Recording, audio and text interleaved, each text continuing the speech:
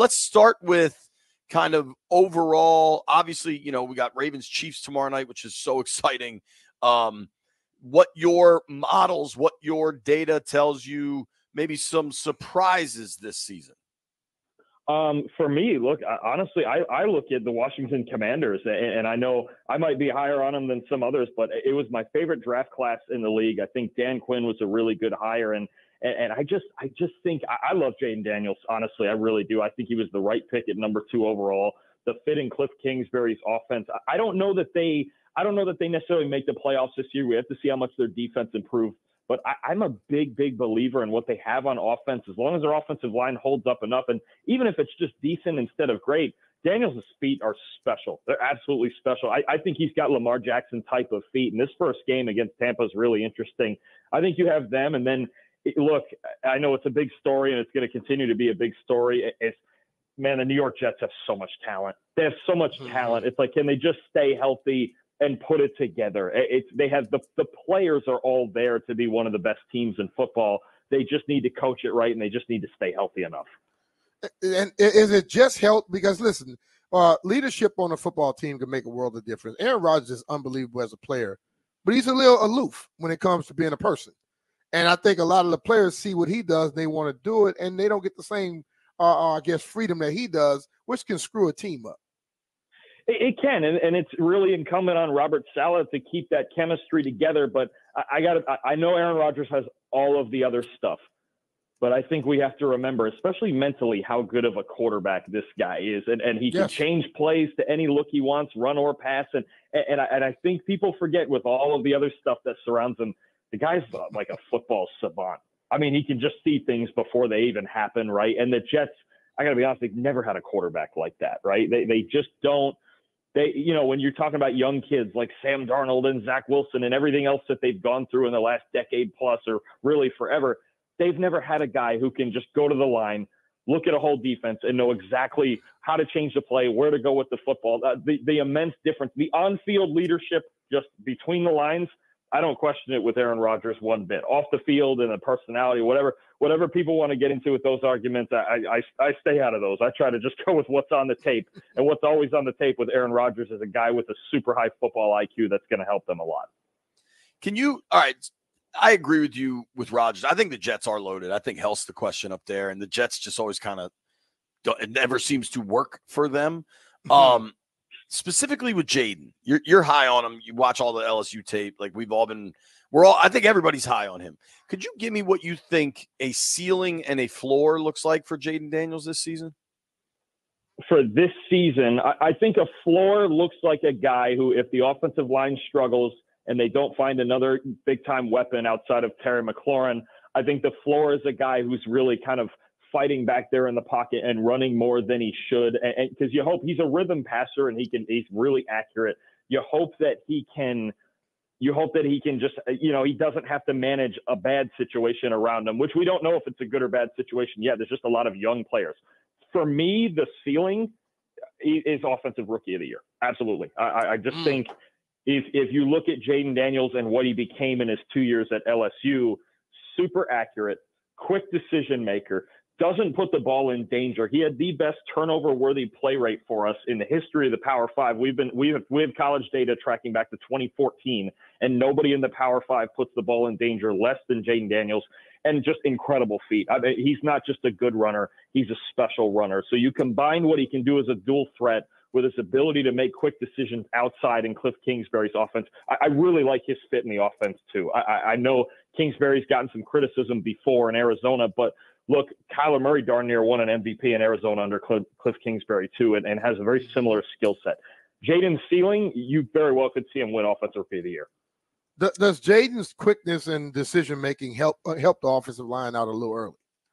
Absolutely. Absolutely. You've seen it before with guys like Tom Brady, guys like Joe Burrow, even Aaron Rodgers, where if they don't have the best offensive line in the league, but their ability to read defenses and get the ball where it needs to go quickly. And to be honest, you also have his mobility, which is a big asset. Yeah. I think it's a big asset in the running game too. But yeah, that ability to make quick decisions, right? And people think, oh, he's an athlete, he runs around back there, and he really doesn't. When he decides he's a to throw the pocket football, passer. Yeah, he is. He's a pocket passer first. And even when he decides to run, he doesn't scramble around sideline to sideline. He gets north and south, and he stresses out a defense immediately when he makes the decision. I like when he makes the decision to run. Everyone talks about the decisions to pass and where to make the read. But when he makes the decision to take off and run, it's immediately north and south. And that puts a lot of stress on a defense, especially, look, we've seen him. He had 80-yard run against Florida, long touchdown. I'm talking 50, 60, 70-yard touchdown runs. The way he gets north and south with his speed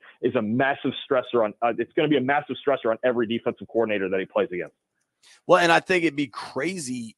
Like, I don't know where you live, but in DC, after the second preseason game when they played the Dolphins, Daniels got tackled, and a lot of people are screaming that he has to slide. And Dan Quinn kind of yelled at him too. He can't slide on that play. I think he could have gotten out of bounds, but like, regardless, it launched this long conversation about Daniels' inability to slide. Is he going to get hurt?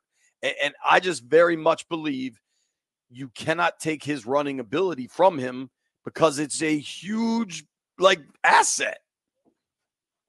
Look, we could criticize a lot of quarterbacks for not sliding sometimes, and I think just because maybe it's the way he's built, because he's a thinner guy, 6'3" and 210, 215. No, it's part of his game, right? And look, Are there times where there are avoidable hits? I think there's other quarterbacks who don't take all the big hits. When you think about Mahomes or Russell Wilson back in the day when he was more mobile, was really, really good at avoiding hits. But look, you have to let him run. He's one of the most dynamic athletes in the NFL walking in right now. You can't. I understand. There's going to be times. Yeah, dude, slide. I get it. I absolutely get it. There was times at LSU you put on the tape and you go, boy, I wish he would have slid right there, honestly. But you can't take it away and tell him not to run, right? You just tell, look, get out of bounds, or look, if you think you can shake somebody, cool. But I don't hear anybody say this about Lamar Jackson. Nobody said. And Lamar came in less than him. Yeah, and he came in less than him, and he gets physical in the run game, and he takes some hits, and and he's gotten better at not taking hits also. But look, it's a teachable skill. I think it's some giant flaw in Daniels' game, and look, injuries are going to happen on a football field. True. Guys get hurt. If he gets hurt, it's probably not going to be because he's got this god awful habit of not sliding. Just let him play football. It's fine, and it's something to work on, sure, but it's not like something that is a flaw in his level of talent. You just have to let him play football. Yes. As I look at it, I play think football. People playing football in the NFL is hard enough. You don't want a guy running around talking about, should I slide here or not slide here? Just let him play. Think about the things he needs to take care of. He'll figure that other stuff out. Absolutely. And the hardest thing for a football player to do on the field is think. You don't want guys who are thinking and hesitating or what have you, because those guys that hesitate, especially at that speed, that's when it goes wrong. And Jayden he's got a higher football IQ than people give him credit for, and he's got just amazing instincts. Like certain guys that just Caleb Williams has it too, where you just go, these guys just have instincts that you can't teach, and that's part of his instinct is wanting to make plays and be super highly competitive and make plays in the run game. Yeah. And the last thing you want to do is take that away. I think for a long time, the best quarterbacks in the NFL were like traditional pocket passers, right? And that's what you watch. But that has shifted so much. It shifted because the defense got faster. Yeah. So you don't need a guy standing up there like a statue. Right. And I just think Jayden grows up watching Mahomes or like he Josh McNabb. That's why he wears 5. Right. Yeah, he didn't stand still. Right. Just things evolve, and I think folks have to be cool with that. What you have a lean for week 1 in Tampa between the Commanders? It's a close call. Man, I think it's closer to a coin flip game than people think. I think I would probably just barely lean Tampa, home field advantage, and I think the matchup in this game I'm looking for, I think Washington can absolutely go down there and win. The matchup I'm looking at is actually Jayden Daniels versus Todd Bowles, and Todd Bowles obviously is famous for so many of just the exotic blitz looks and mixing coverages and showing you one side and giving you the other and dropping off, and Antoine Winfield Jr., especially at safety. One of the best players in football. I think there's going to be a chess match between what Jayden Daniels can see and what he can handle as far as blitz looks and different things that he may not necessarily have seen in college, because in college he walked onto every field and he was the best athlete, and it didn't matter what you scheme up, he was going to be better than you, right? Yeah. This game in Tampa is really interesting. If Daniels if he breaks the blitz with his feet or he beats it over the top with his arm, that's what it comes down to me. I think Daniels versus Todd Bowles is quietly one of the best matchups in any game this week. I'm with you, man. In the first game, it's the quarterback against the D coordinator. The head coach in this case, but yeah. Oh, yeah. We are talking with Dalton Wasserman, PFF data analyst, does a ton of college football stuff as well. Also, listen, I had my last draft last night.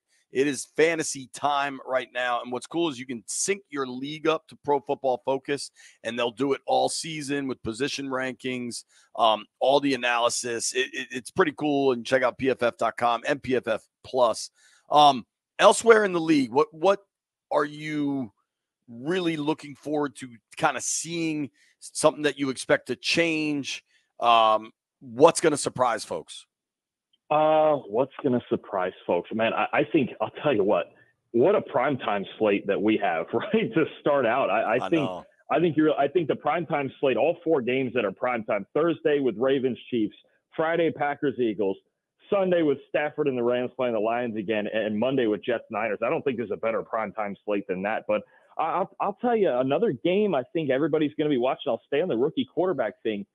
I think, everyone – I'll tell you right now, everyone this weekend is going to pick the Bears to beat Tennessee. I know they're at home. It's Caleb Williams' first game. It's going to be electric. And Tennessee, while they might not be world beaters, they have more talent there than people think. I think that's going to be a really tight, competitive game. If the Bears mess around and either, you don't want Williams to go and have some turnovers like he did last year at USC, and we got to see the Bears be better in the trenches. I think that Bears-Titans game, I know, I can tell you on Wednesday right now, everybody you see on TV anywhere, they're all going to pick the Bears to win. And I'll tell you right now, it's still not, just because it's the Titans, it's not going to be an easy task. The Titans have some good football players. You've got a dynamic receiver duo in DeAndre Hopkins and Calvin Ridley.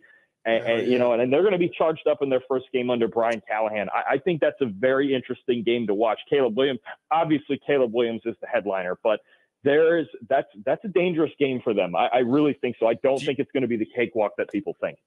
Do you trust Levis, though? Will Levis, I mean, it's interesting. It's an element with Levis where I'm curious to see his chemistry with Brian Callahan. Because one thing with Levis, he throws the ball downfield more often than anybody in the league. And the Bears, I will tell you, the Bears secondary is the strength of their defense. It's a really fun matchup. Can Will Levis take what the defense gives him, as opposed to just trying to take big shots downfield? Because this Bears secondary, and they added Kevin Byard to it, it's a legitimate unit with Jalen Johnson, with Kevin Byard, with Jaquan Brisker. They've got a lot of really good players in their back 7. I think the Titans' ability to run the ball and draw people up and then have Levis take shots over the top is big, but he has to not force the ball downfield in this game. Hey man, when you look at Caleb Williams, okay, he does a lot of off-schedule plays. He holds onto the ball longer, which means he takes more contact. Why isn't no one worried about him getting hurt?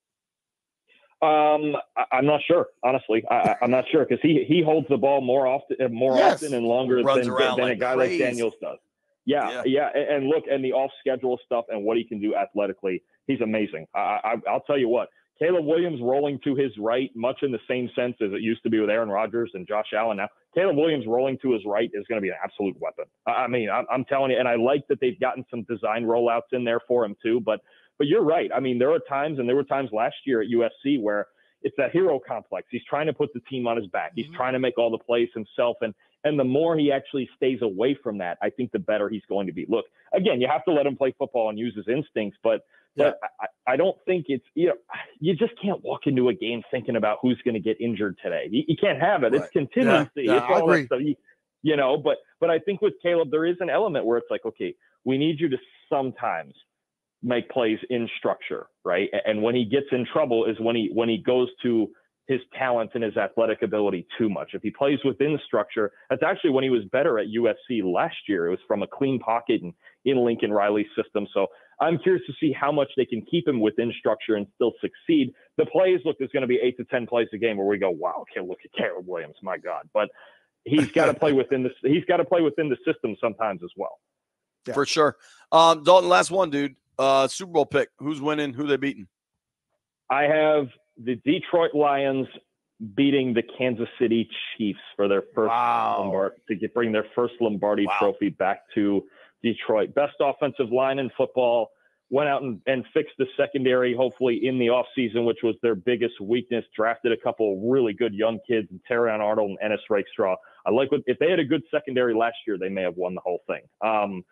They're so consistent on offense. Ben Johnson stayed. All the characters are coming back. St. Brown, Sam Laporta, Jahmyr Gibbs, all those guys.